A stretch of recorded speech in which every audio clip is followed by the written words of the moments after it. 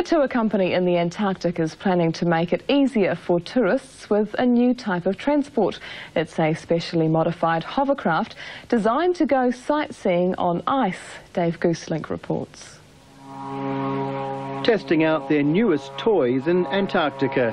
Heritage Expeditions have been taking tour groups here for 16 years, but access to the Ross Seas has been getting more difficult.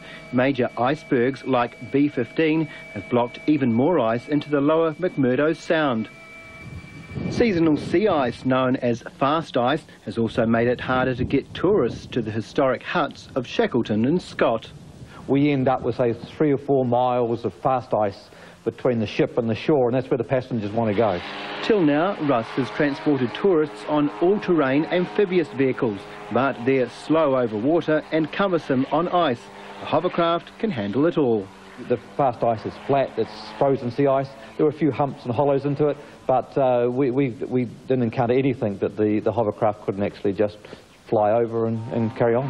Test runs last summer proved popular with tourists who could enjoy the icy landscape while being protected from the elements. Each hovercraft can carry 7 passengers and travel at speeds of up to 40 knots. GPS units and VHF radios have been added for safety and important modifications made for the Antarctic landscape. A thermostat stops the engines from freezing up in temperatures as low as minus 30 degrees. They're a lot of fun to drive, that's for sure. There's times when you just sit back and enjoy the hard yards you put in to get them down there.